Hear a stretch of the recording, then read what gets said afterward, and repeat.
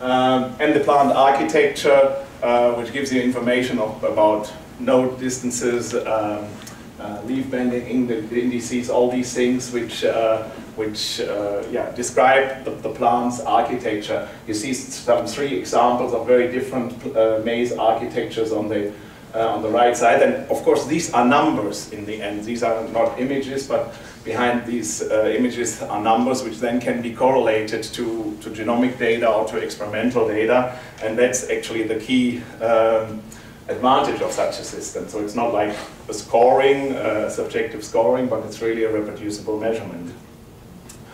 And what can this give us? Because I mean, I just showed you some corn plants which look nice, and the architecture can be quantified. But for instance, with these crops, populations of crops, you also have different phenotypes or different architecture, but it's really hard to somehow differentiate these things. You see that they don't look alike and that there are differences, but you want to quantify. And the challenge, of course, is to find those parameters which really enable you to distinguish between different phenotypes or different classes, which of course should have biological relevance to your experiment.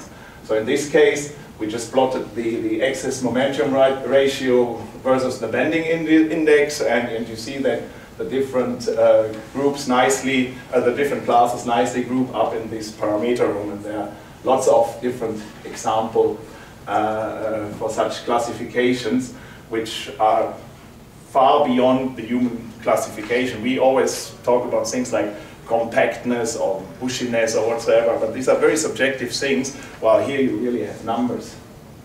Yeah, the near-infrared imaging, as already said, gives you information about the water distribution in the plant. What you see here is a wheat plant drying over 16 hours, and you can really see how the gray shade of the plant, which is a measurement for the reflection or for the absorption as well, gets brighter and brighter, so the water disappears. There's less water, so there's less absorption, so the plants get brighter.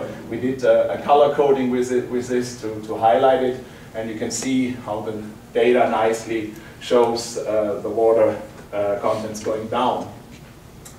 This is the same image for some salads. In this case, it was interesting to measure the shelf life of salads, and you can see that the top salad, the iceberg salad, which is represented in the top data, has the longest shelf life because the iceberg ledgers because it doesn't dry out so fast.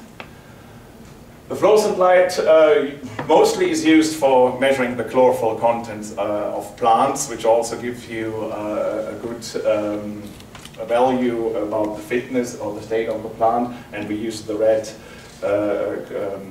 excitation of chlorophyll here. And you can really see the different intensity of that signal on the right side. With the leaf, that's the same. And last but not least, the scanning with infrared light. Here you can see that the left plant probably needs some water. Already in the visible light image, you wouldn't need the infrared light image, but you can see that the temperature of the well-watered plant on the right side is much cooler than of the drying out plant. However, there are examples where you wouldn't see it on the visible light image and just on the infrared image. So that's of course another sensor for drought stress experiments. And then, as already mentioned, the root columns with visible light, where we measure root architecture, like the ratio of horizontal roots versus vertical roots, the performance of the root in correlation to certain stresses like drought or whatsoever. And we just measure the root when it appears on the transparent vessel, the root column. So it's a non-destructive measurement, but you don't see the whole root, but it gives you already a lot of information about it. Like you can see here over time how the root develops, and you can really see different root development patterns for different species. And the near-infrared signal of the root again gives you the water distribution, and by that you're actually measuring the root activity, which of course is also very interesting because the root is actually supplying the plant with water, and that's a very important thing. What we actually do is we measure soil columns without plant the same way as soil columns with a plant and a root, and we water them the same way because there's lots of water dynamics in such a soil column due to capillarity or evaporation. And as we have a background measurement with the empty column, then we can subtract that background water dynamics, and then we're left with the water dynamics in the column due to root activity. Yeah, the moving field, that's the conveyor belt technology. The most, the highest advantage of that, of course, is that you increase your throughput without increasing the manpower, but you also standardize your growth conditions, and you can really apply watering and weight stations where you really individually water each plant due to a certain plan, and not with these irrigation systems where you water all the plants the same way. And you can have pest management in the greenhouse by these spraying stations to keep your greenhouse clean and not contained.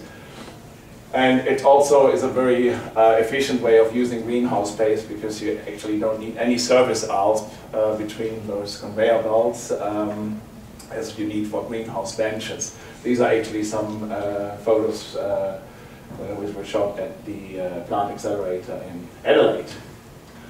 This is a typical green out where we have the high density in the greenhouse and then the scanning circle in another compartment where the scanners are, but this can be laid out in any configuration. Meanwhile, we also adapted this technology to smaller conveyor belts for smaller plants in growth chambers. This is an Arabidopsis chamber at IPK, where the scanners are outside of the Johnson control growth chamber, and the Arabidopsis plants are moved in the growth chamber on these small conveyor belts. And we also have the 30-kilogram system for very big plants, which can also hold trees or other big plants on the conveyor belt. That's also an impression from IPK. That's the very big system we supply. So yeah, finishing my presentation with that conclusion. The thing is that modern breeding methods or GMO methods are really able to produce lots of varieties, but the question is what do we do with these varieties? And with the Scannalyzer system you really can detect or discover the one which is relevant for you, which has the trait which you want to have. Just for an example, that was a calculation done by Mark Tester for the plant accelerator. The plant, so that's for the Australian market, with 3% increase in value is worth 50 million Australian dollar if it obtains 10% market penetration and is released 2 years earlier. So being fast also gives you some revenue. And that's actually, from our side as a company, a good argument to invest in such a technology. Plus, the automatic screening is much more efficient than human screening. Here are some references. Lots of companies are using the technology already, and also public research institutes. And with that, I'd like to thank you for your attention.